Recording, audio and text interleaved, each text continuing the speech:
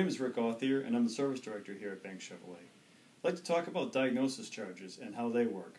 Diagnosis charges can be an intimidating thing for a customer because there's a perception that you have to pay a lot of money for us to even look at your car. The way we work our diagnosis is any condition that a customer has a concern over, we will initially assess it at no charge.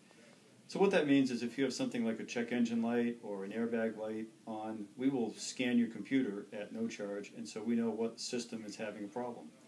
Additionally, if you have a noise or a vibration or a leak of some sort, again, the initial assessment to see what we're dealing with is always done free of charge to the customer. That way we can have a much better grasp as to what we're dealing with. And then from there, if we have additional processes or tests that we need to go through to find out the exact cause of your concern, we'll advise you if there are any charges before we proceed with it.